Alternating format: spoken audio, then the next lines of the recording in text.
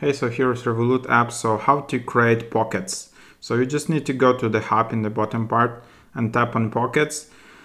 This is just like the smarter way to organize your money. So if you have some subscriptions or housing bills, you can just separate your finances in specific pockets. So just start and then you can just create a new pocket. So for example, for the bills, and then you can just select all the future payments to be paid from this pocket, and then you can just select a recurring payment or add to this. You can also select to pay subscriptions, and then again select this or add recurring payment.